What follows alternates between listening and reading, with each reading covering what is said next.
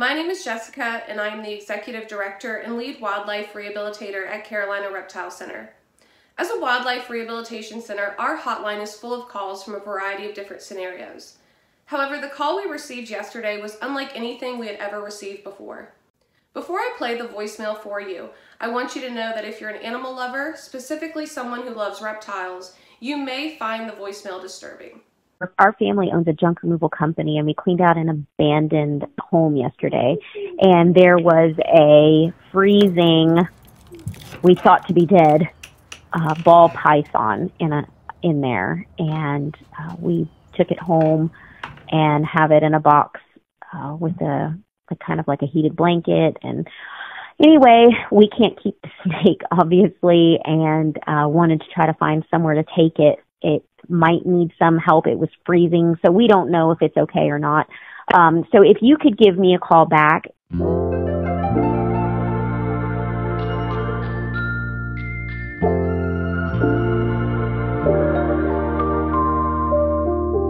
Alright guys, so I'm currently on my way to pick up a ball python that we're rescuing.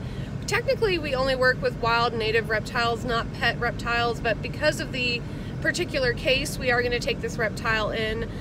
This ball python was abandoned in a storage shed outside with no heat, no water, nothing for God knows how long. A junk removal company found the snake, believed it to be dead. It was freezing cold.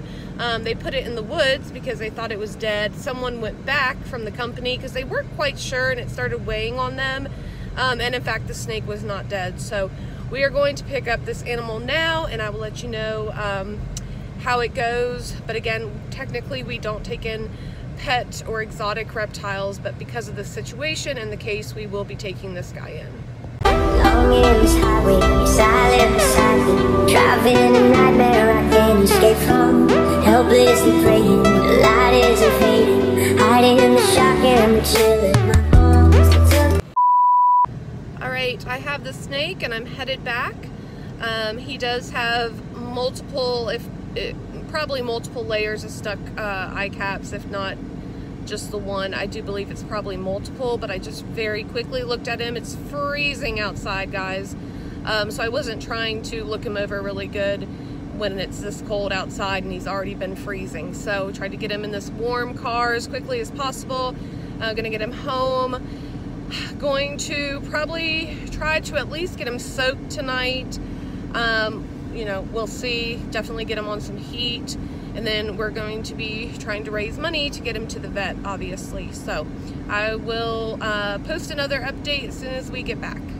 So once we got back to the house, I got the snake warmed up, and then I placed him in a container with some warm water to soak and help loosen some of the stuck shed on his body. As he was soaking, I had a better chance to look over his body and was able to remove a lot of the stuck shed with my hands. However, I quickly realized stuck shed was the least of his problems when he began open-mouth breathing, accompanied by gargling and whistling noises. These are all indicators that he has a severe upper respiratory infection, similar to what we know as pneumonia, and is a direct result of him being left outside in the cold without any heat during the middle of winter. Overall, his body condition wasn't horrible, but I knew we needed to get him on an antibiotic and into the vet as quickly as possible to treat the respiratory infection. So we got to work quickly, raising money on our social media channels so that he could get in to see the vet. The following people stepped up to help this guy, and we couldn't be more thankful for them and their generosity.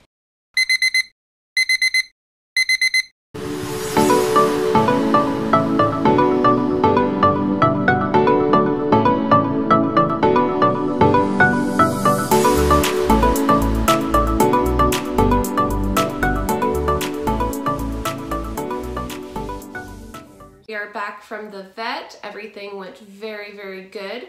As you may have guessed, he does have a full-blown respiratory infection, so he will be on an antibiotic moving forward for at least 4 weeks. We'll go back for a recheck after the 4 weeks to see if he needs any more, but he is going to be on an antibiotic for the respiratory infection, and we're going to make sure that he has plenty of heat as well. So he's making those gurgling noises, and he's still whistling and all the things, as you can see in this video right here if you listen closely. So you may have saw that we put in a feeding tube, and you may be wondering why, because As far as his body condition goes, he doesn't look horrible. Well, we had this put in for a couple of reasons. So ball pythons are notorious for going off food this time of the year, and just because they're ball pythons, period. But especially when they are not feeling well, usually they don't want to eat. And this guy needs these nutrients in order to heal. So we did do a feeding tube. We did some vitamin C, I believe, and some Normasol. We did subcutaneous fluids and all of that. He does have some eye drops. We're not sure with his eyes if there could be like ulcers or anything going on in there. He has been such an incredibly patient and sweet snake. We've done a lot of things to him, and he's never once struck out. Which ball pythons generally are sweet snakes, but as an individual, this is just an absolutely amazing snake, which makes this case even sadder because he definitely did not deserve, no animal deserves what he went through, and we're going to make sure that he never has to suffer at the hands of people like that ever again. So if you're interested in helping us with this life-saving work, you can always donate on Venmo to Carolina Reptile Center. We also have a PayPal account, all of which can be found on our Facebook or Instagram pages. You can also help us simply by interacting with these videos. Subscribe, like, hit that notification bell, leave us a comment, and you can help us save more animals like this ball python and our local wildlife here in North Carolina.